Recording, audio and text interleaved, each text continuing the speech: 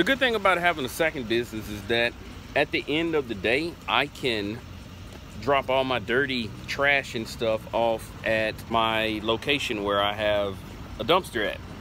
I know some people may have to go. If you don't have a place to dump your trash, then usually you're probably having to go pay to dump it. I have my own dumpster, like I said. This is my second business.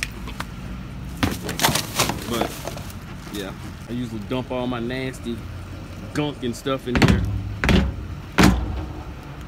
And for those of you that are wondering, why am I picking up trash if we only clean it? You'll realize when you get in this business that there's gonna always, not always, but most of the time, people getting their trash can clean the first time, they got a bunch of trash and stuff that's stuck at the bottom. So always make sure you carry around a extra bag and stuff, or something that you can put all that stuff in. Because me, I don't like, some people will dump all that trash into their back hopper.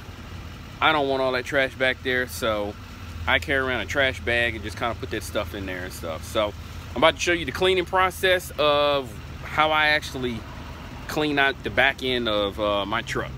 So like I said, this is the back end of my truck.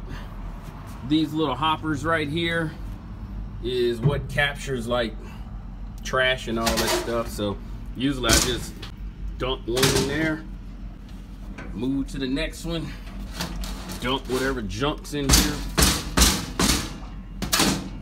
Now I have seen people with these trucks like this, and they just pick up their trash and they just dump it all back here and stuff. I don't suggest doing that because I don't want to have to come clean all this mess up back here. So mine stays fairly clean except for whatever little stuff drops in.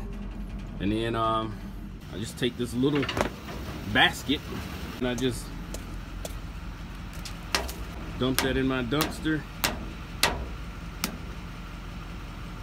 And that's it.